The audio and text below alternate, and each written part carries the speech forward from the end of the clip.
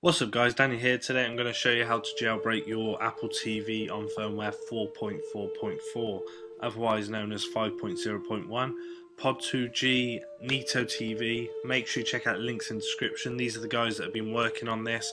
Obviously Pod 2G recently has created the untethered jailbreak with the help of the Chronic dev team and the iPhone dev team.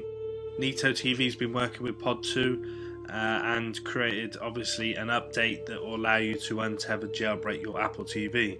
Highly recommend you doing this, if not just to check it out, see what jailbreak's all about. But a very simple and easy jailbreak. All you have to do is download some links that will be in the description. First one is Season Pass. It will open up this here. Obviously boot tethered will not be needed anymore, which is fantastic. So all you need to do is create IPSW. It'll automatically download it, so don't worry about downloading it. I do suggest that you do go to iTunes and restore to a stock firmware, so just update it normally as you would. Season Pass will download this. I will speed up the video obviously so it's nice and quick.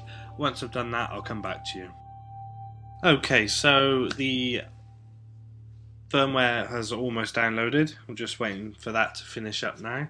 The nice thing about Season Pass and Firecore is it basically does everything for you. So it tells you what it's doing. It opens up iTunes, reinserts the firmware back to the Apple TV. So it is very simple. At the end of the video, what I'll do, I'll put a video up. You can click on it. It'll take you how to put tweaks and install packages via terminal.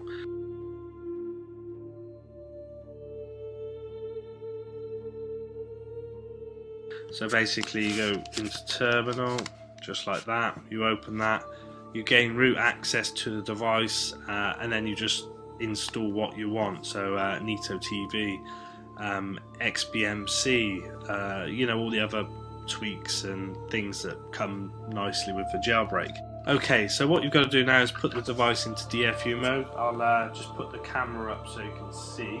What you need to do is press the menu and play buttons on the remote for 7 seconds. So 1, 2, 3, 4, 5, 6, 7.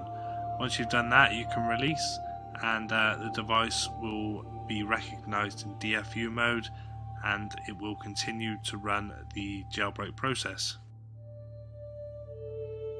Okay, so very quickly you will see iTunes pop up on the screen, and Firecore Season Pass will automatically choose the customized firmware.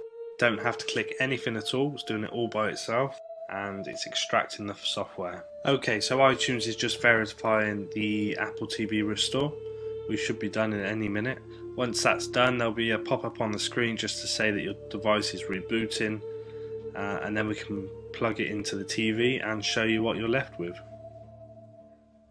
Just want to take this time, guys, to say, you know, if you could subscribe to my channel, I really appreciate it. I do spend a lot of time working on this just to bring you the best kind of tech news and information that you can get. I've also got a website, mriosdevices.com.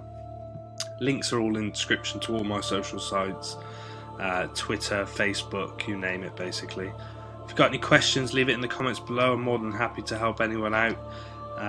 You know, I enjoy doing this, and you know, I want people to have the jailbreak, and you know, it's just my way of helping you guys out. So I do appreciate all your likes, favourites, and sharing basically. So the Apple TV has been restored. What we can do, we can click OK. We can come out of this. Okay guys, so I've just finished with the MacBook Pro now. What I'm going to do is just unplug the Apple TV. So we've got Apple TV just there. And we'll just plug in the two connectors. So I won't be a minute. So that's the power in, and then followed by the HDMI cable. So there we go, there's the Apple TV, and on the screen, and there we go. So I'll just input the details quickly. Hopefully I can do this. Okay, so I've just put my password in.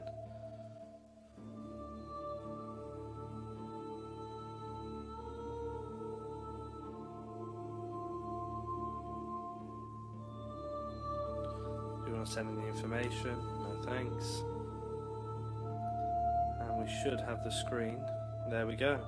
So as you can see, there's nothing jailbreak wise on the Apple TV for the moment, apart from Firecall just down there. What you need to do is go into Terminal and SSH into your device. It's very simple, very easy to do. Make sure you check out the video at the end of this video, and that will show you how to do it. Thanks a lot, guys. Bye.